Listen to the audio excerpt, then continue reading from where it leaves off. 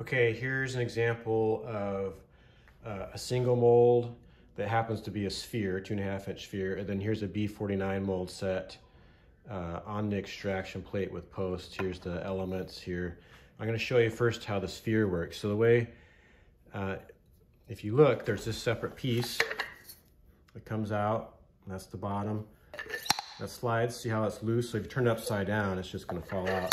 But you put your mix in there.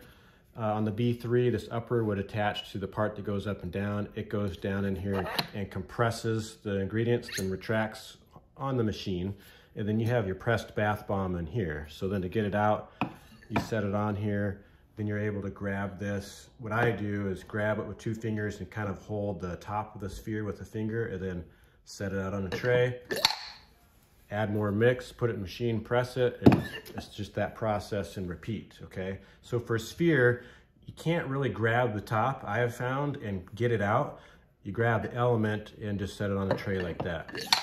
So in contrast, on a tablet or a cube or something where it's flat on the bottom and flat on the top and you can just grab the sides, you don't need the element itself sticking up that high. You can just grab the bath bomb. So for this set, you would have your mix filling in here and it'd be pressed. And then here's an example of the posts, and these are all custom height for each set. And you'd set it on here, and then you'd have, 12 stars that you'd quickly pick off.